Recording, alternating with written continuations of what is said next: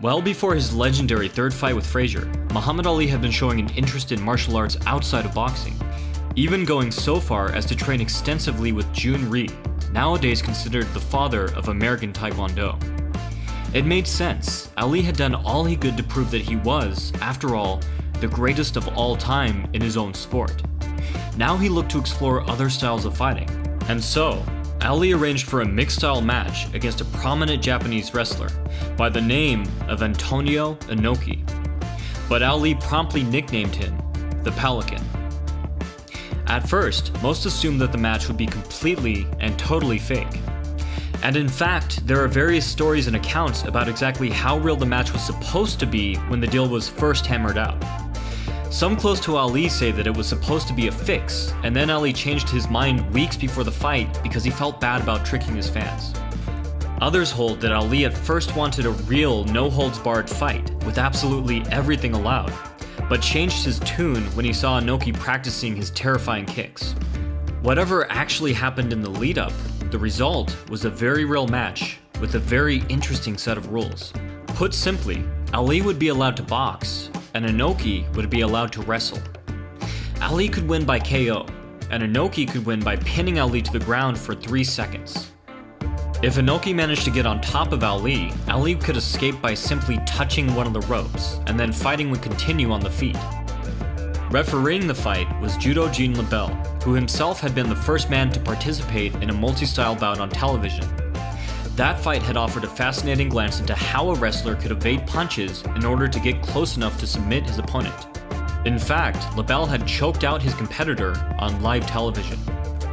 Inoki himself did not have to submit Ali, only pin him. And to get him to the ground, he was allowed the use of body locks, sweeps, reaps, and hip throws. In a way, it harkened back to the London prize rules of the 1800s, before boxing became more modernized and limited grappling.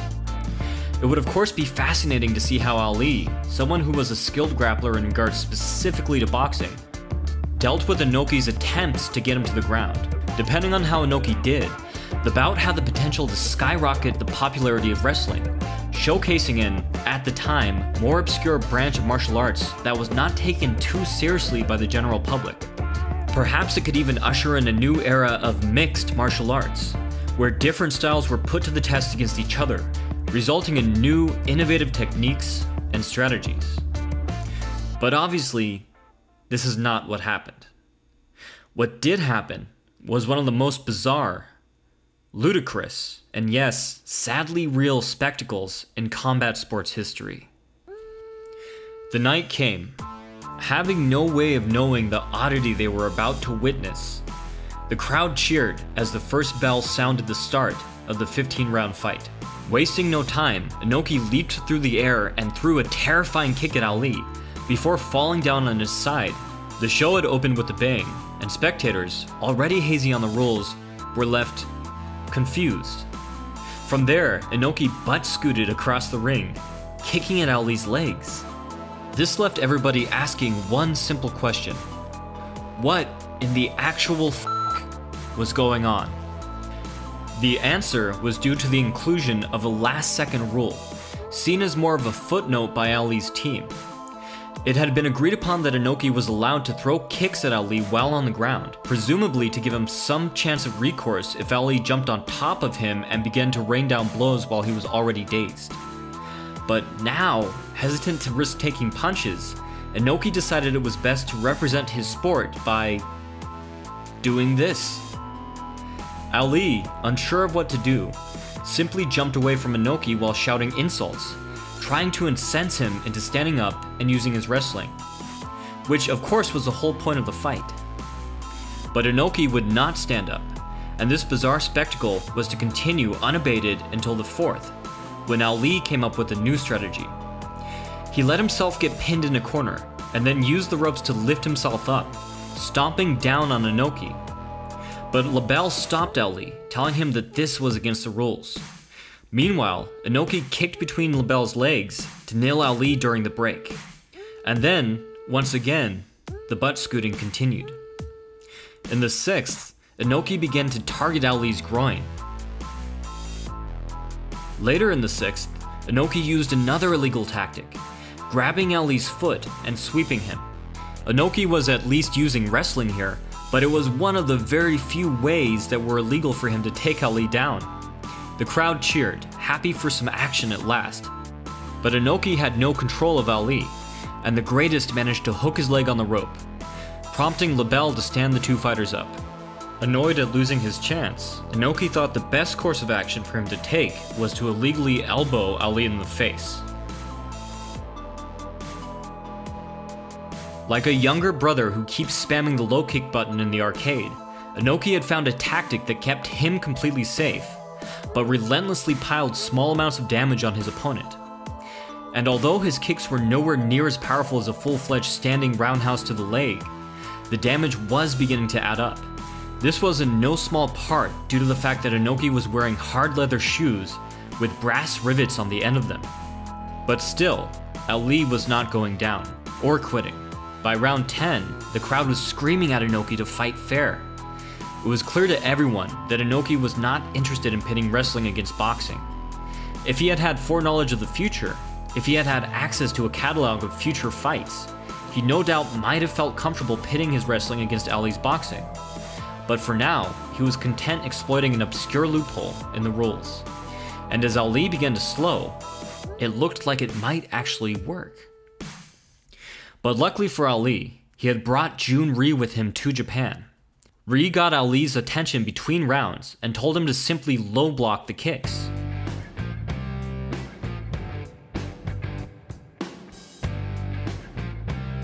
This tactic proved effective, and over the coming rounds, helped greatly to reduce the damage to Ali's lead leg.